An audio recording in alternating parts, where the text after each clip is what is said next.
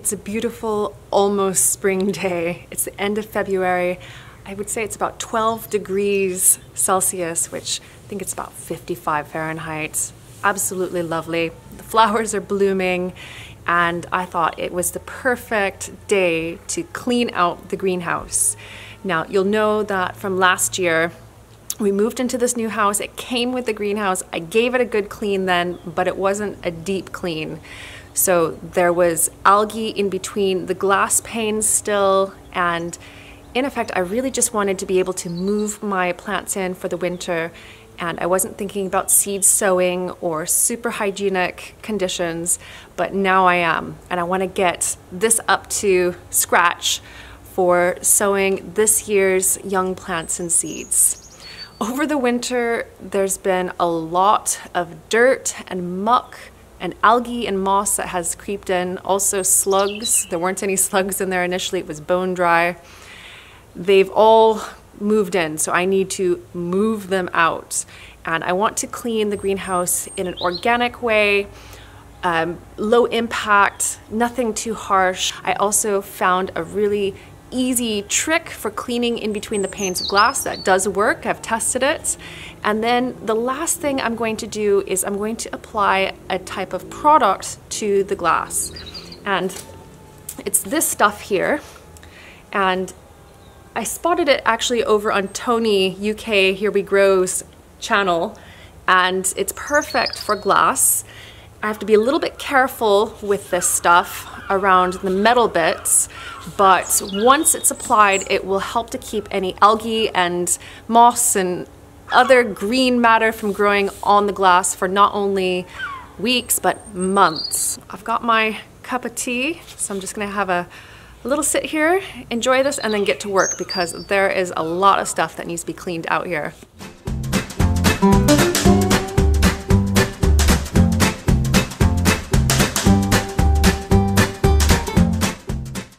Let's have a walk through the greenhouse just to see what needs to be cleaned.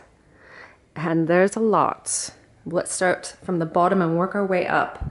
So first of all, there's lots of leaves, whether they are fresh from just a few minutes ago or dried from the winter. Also lots of algae all over this floor, and moss as well. There's loads of moss. It is pretty messy, and that needs to all come up. Over the winter, I've had my pots overwintering in here, mainly in this trough, which will house tomatoes this summer. But because of that extra moisture, it has created quite the habitat for even more algae and moss, and there's plenty of dirt and grime that needs cleaning up as well. As far as this trough is concerned, I am probably going to move it from this side over here. This potting bench is going to stay in here. I'm going to give it a good paint job, I think. It deserves it. Put it in the back there, and then here in the front, I'll either build another one of these, a smaller one, or just use buckets to grow eggplant, so aubergine, and tomatoes, and a cucumber in. I'm growing a type of indoor cucumber called Deli Star this year, and so we're gonna have a pretty crammed greenhouse with all of those plants. Okay, so working our way up, you can see that the glass has lots of algae growing on it.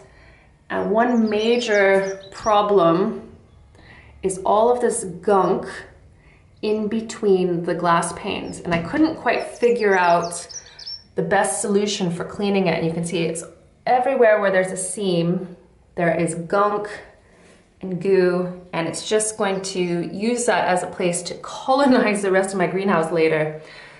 So I actually found a really clever tip online. So you can see here, look at this. So all I've used to clear that is just an old plant label and stuck it between the panes. And you've got to wiggle it in and then wiggle it back and forth. This is one-handed, by the way. And then you can pull it back out, and the clips will move around as well so that you can get in and get it all cleaned. So this is going to be one of the first jobs that I do after sweeping up most of the mess and get all of that gunk cleared out. Then in the corners and all the nooks and crannies of the greenhouse, there's plenty of moss and it needs to go as well. So any place that's slightly protected from sun and moist, there's usually some moss in there. So let's pull so you can see here.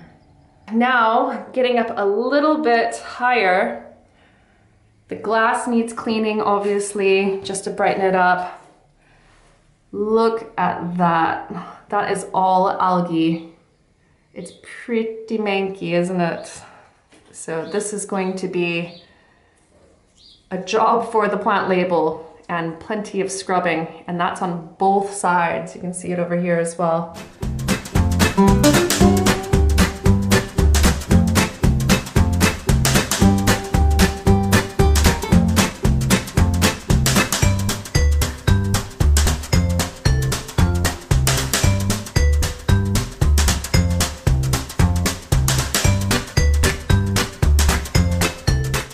I love these little hunters.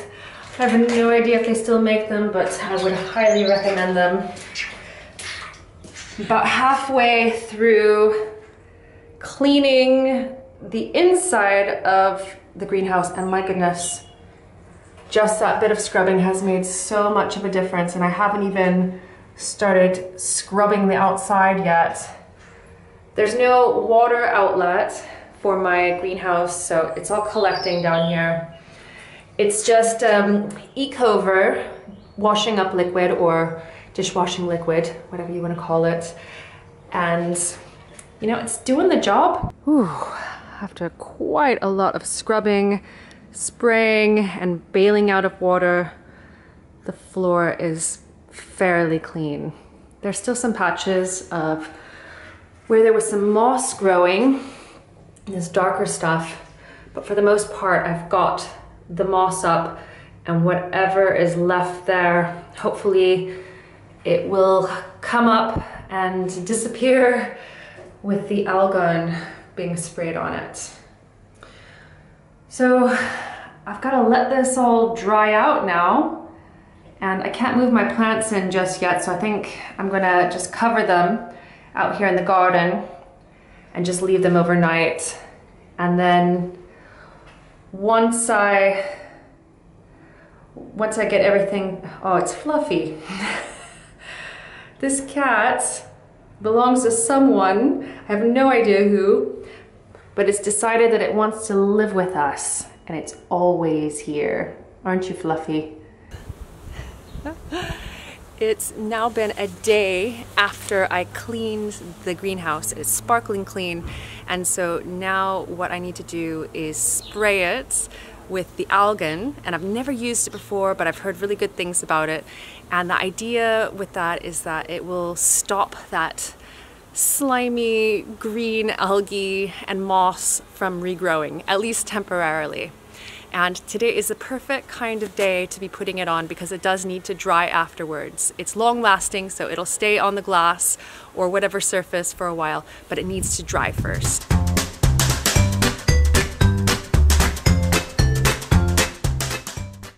The plan is to carefully spray it on, trying to avoid any of the metal bits.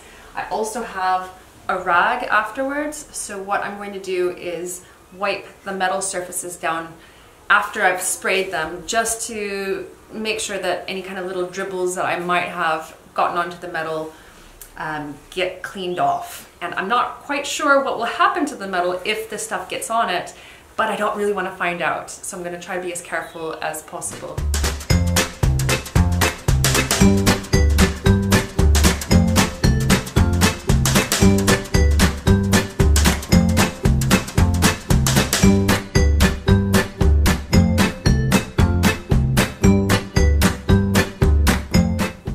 It's taken me pretty much the equivalent of an entire afternoon to clean out the greenhouse. So it was about 3.5 hours the first day, so yesterday, and then another couple of hours today just tidying and spraying and disinfecting it and getting it ready for spring. But with luck, my metal greenhouse will not disintegrate with this application, and it will be nice and clean for me to start moving in some new seedlings and start sowing seeds in there at the end of next month.